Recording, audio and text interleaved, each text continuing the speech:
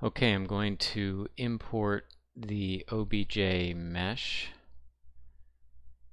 and I'm going to ZEA to zoom extents all viewports, and I'll go into rendered mode for perspective.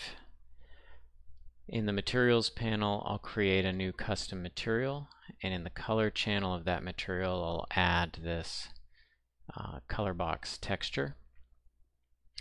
Drag and drop it to the mesh. Now this mesh is a disjoint mesh, so it's separate mesh pieces. You can see the gaps in between them. Currently the mesh does not have any UVs, so it doesn't have any texture space set up for it, because otherwise I'd see the texture on it in some regard, some little black stripe there.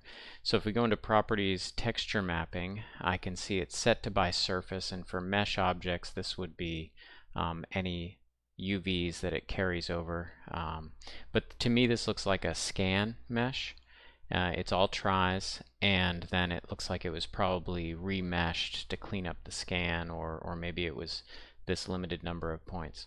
Regardless, we need to assign some UVs to it.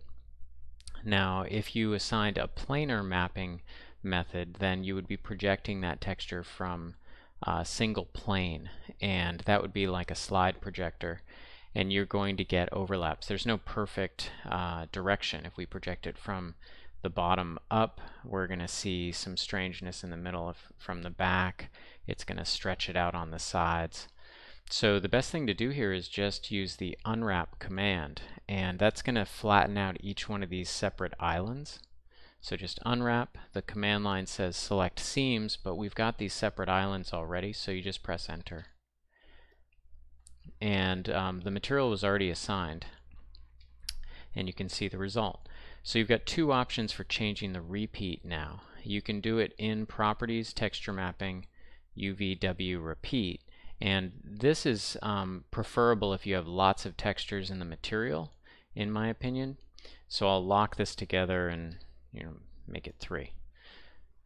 So U and V are tiling this in 3 now. And if we go over to the material, in the texture itself, this is your other option for changing the repeat value.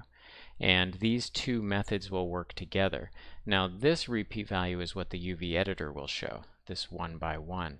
But if you would like to repeat it here, you can instead simply just reverse the process, make this 1 instead. Some people like to keep the properties repeat at 1 and then do it all in the material like that. Same thing. So if you go into properties UV editor and drag out your rectangle, you can see the islands that we get here for the UVs, and then apply if you make any changes. Generally I don't do any applying of the material or editing the material or editing the texture mapping when the UV editor is open. If the UV editor is open, I pretty much just do whatever I'm going to do with the meshes here and adjust as I like, and then apply the change, and then you go and make any changes to materials after that. I hope that helps.